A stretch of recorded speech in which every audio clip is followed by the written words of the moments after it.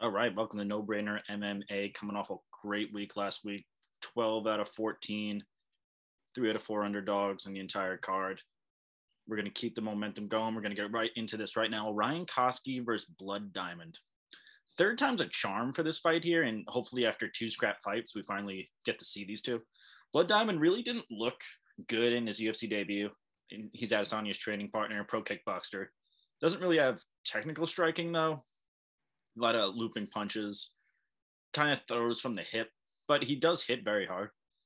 Very green to MMA too, 3-1 pro record. He's not a spring chicken, 34 years old, so he's kind of late to the game to start. But guys that transition later to MMA like that too, I find there's, especially from a striker to a MMA fighter, usually have trouble with the grappling. That's like obvious.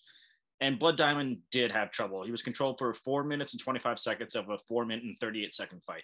Orion Cosce, Contender Series alum, also made his UFC debut in his last time out.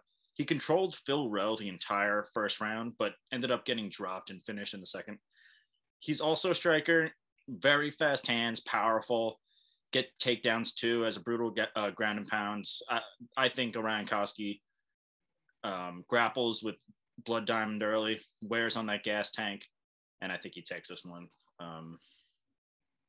Pretty confident in this first one, too. So I'm going to go with Orion Cosce.